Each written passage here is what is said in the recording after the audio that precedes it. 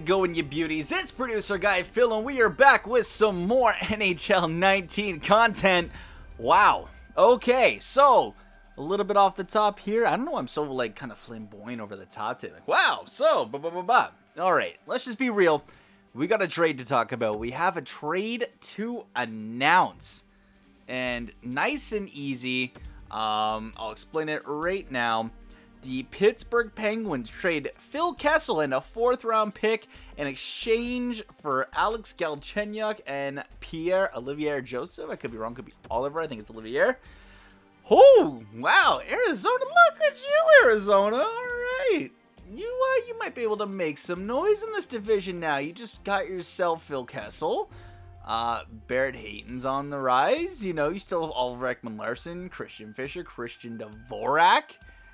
Nick Schmaltz is pretty good as well. You have some potential now, Arizona. Well done, John Chayka. Good on you, man. Good on you. And Pittsburgh getting Alex Galchenyuk and basically shedding salary cap. And it's been really cool to kind of think that over the last couple days that, you know how there's like different things that each team like really badly wants. Some teams like Toronto need defense. Some teams need better offensive depth. Some teams need goal scoring. There's one consistent thing that all teams really kind of want, and a lot of teams have a lot of this, and that's cap space. And there he is right there, Phil Kessel. What a stud. And cap space has become so vital, so important over these last couple seasons, with especially young players becoming so good that they actually like demand more money. And good on them, because they're good players. You know, they're good men, good players, good pros. And let's see if this team can be carried to the cup. So we got Clayton Keller, Nick Schmaltz, and Phil Kessel. Okay, could do some damage. Hinostroza, Derek Stepan, Richard Panik. Oh, okay, never mind. After that top line, it drops immediately. Michael Grabner. Hey, Michael Grabner and Phil Kessel are teammates again. Interesting. And Richard Panik. All right, we got the 14-15 Leafs here. Christian Dvorak, Christian Fischer, and then Brad Richardson, Nick Cousins, and Lawson Krause. I don't know if Cousins is on the team, but you know what?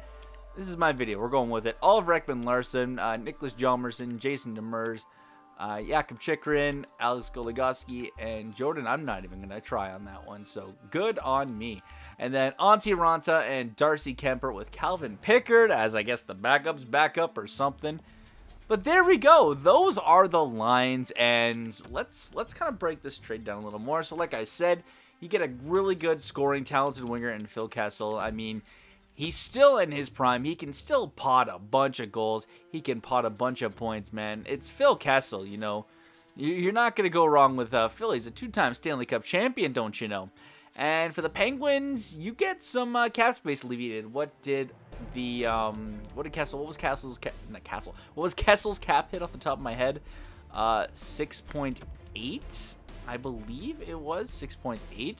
So that's, you know, some decent cap relief. Actually, before I go on, I want to look up what Alex Galchenyuk cap hit was making, because obviously it won't be, I guess, too crazy cap relief. But let me just see what Galchenyuk was making. Oh, wow, it's not even on cap friendly yet. Interesting. Alright, so I gotta go back to the Arizona Coyotes page to see what Galch was making. Someone's screaming it right now, like, Phil, it's this. And I'm like, well, poop. Alright. So Galch is only making 4.9. Okay, so they get temporary cap relief now of, it looks like, just over 2 million. Just under 2 million. And basically, they're gonna get Alex Galchenyuk. That's a pretty good young-ish winger on your top 6 there. And stop trying to trade me Nick Patan.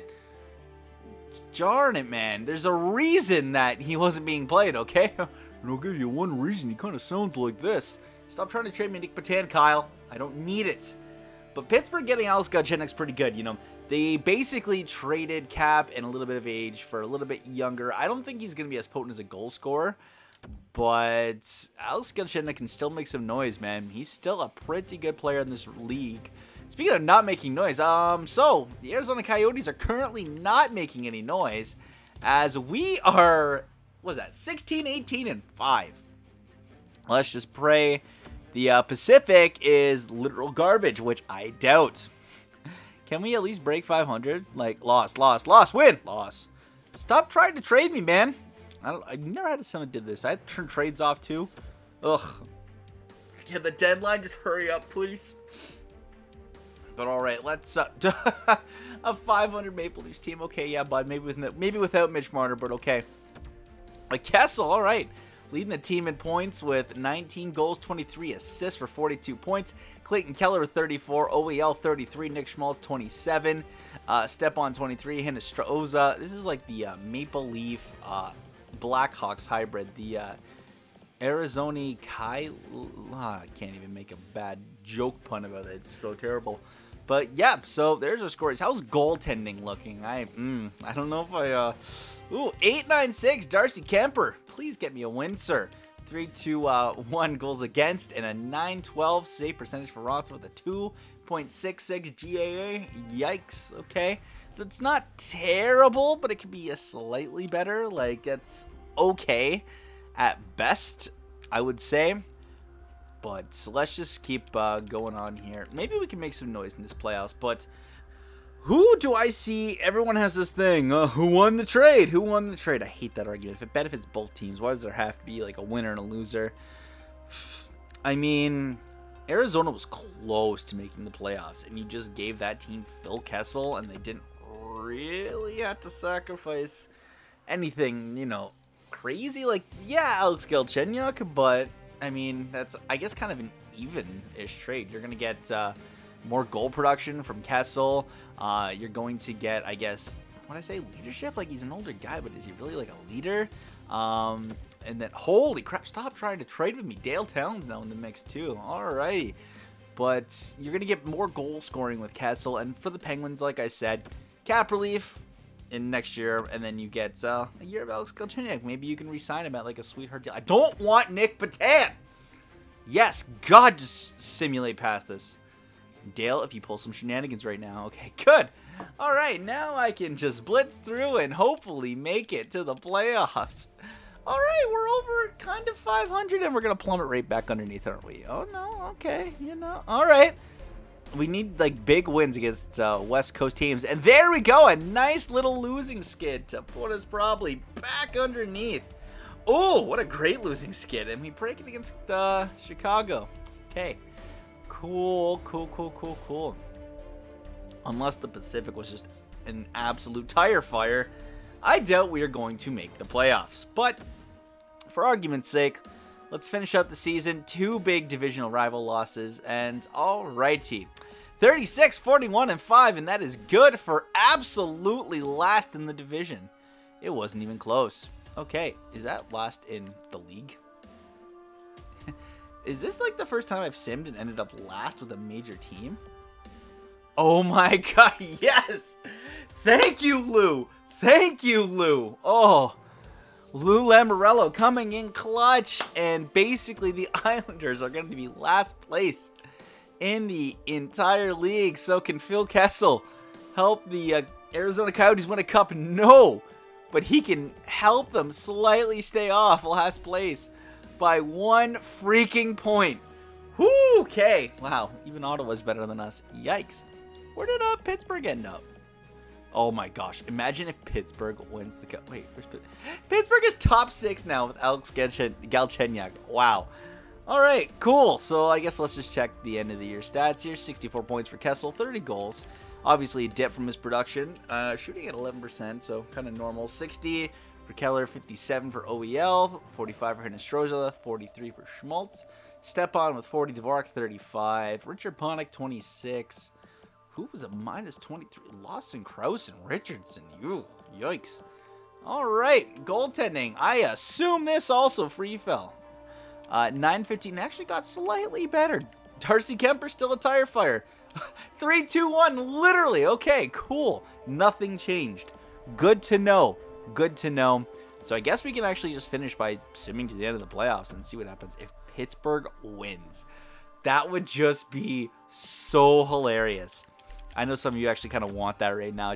Just imagine, okay? So Playoffs have been determined. We are decisively out of it.